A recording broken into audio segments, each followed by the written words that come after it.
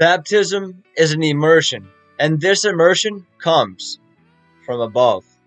Here we're talking about a baptism. Here we're talking about a baptism not of water, but of the Holy Spirit. A coming down of God's Spirit from above over the believer. Okay, we can read this in the book of Acts. Okay, chapter 8, verses 14 through 17.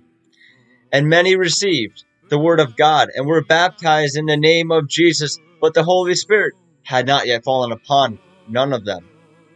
Okay, and that is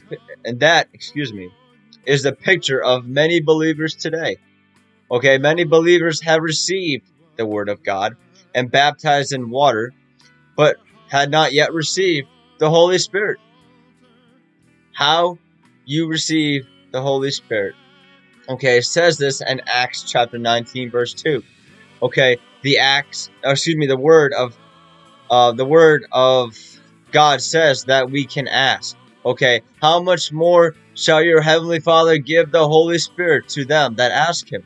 Okay, it says this in Luke chapter 11, verses 13. Okay, seeking the baptism in the Holy Spirit, you need to be very serious with God. Okay, the baptism demands a life of continual submission and waiting upon God, giving your life to Jesus, living for him, for his glory. Okay, for his glory. Okay, when you are baptized in the Holy Spirit, okay, you enter into a new spiritual reality in which Satan and the demonic become very much realistic. Okay, many new avenues into your mind and into your spirit are opened.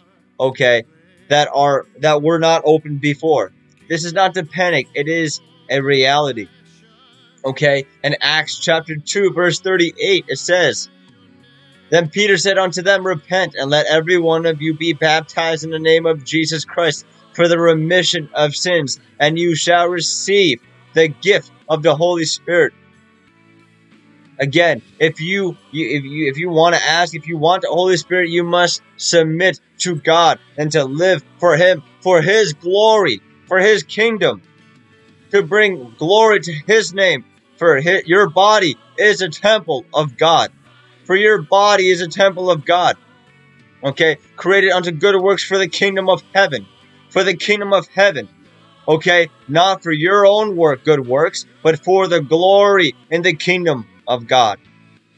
Okay, so do not do works for your own self, because people say we are saved by grace through faith, not of ourselves. Okay, that's the twisting of the scripture, but they don't follow the next verse.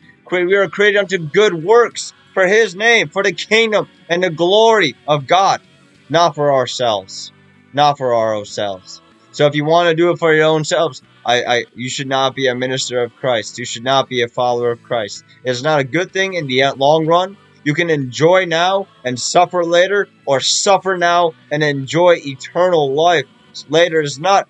This life is worth nothing compared to the next. This life is a vapor to what comes next. Your breath is not guaranteed. Your next breath is not guaranteed. Why risk it? You receive a free gift of salvation, eternal life, but you must endure to the end. You must submit to God and live for the kingdom of heaven. And there, I'm telling you now, there is truly no greater honor. There's truly no greater honor. And do not be twisting scripture. Do not be cherry picking scripture. You got to reprove. Okay, if you mess up, own up to it. Reprove from it. That's what God wants. He wants a reproving heart. We're not going to be perfect, but you got to strive for that perfection. Be ye perfect, for my Father which is in heaven is perfect. You got to strive for that perfection. If you mess up, it's a learning experience. Okay, you got to be willing to reprove. That's the thing. You got to own up to your mistakes. For masturbation and all these commandments things, you can't continue in the willful. But for doing the kingdom work, if you mess up, it's a reproving thing. It's a learning experience. Trust in God. I will post a repentance prayer down below. I recommend. All I can do is warn you. All I can do is warn you. It's up to you whether or not you want to live your life the way you want to live it, to the fullest. Hey, that is up to you. I'm telling you now, it's not a way to go, because it will lead you to an eternal separation from God. Trust in God. Repent of your sins. Forsake your sins and trust in God today.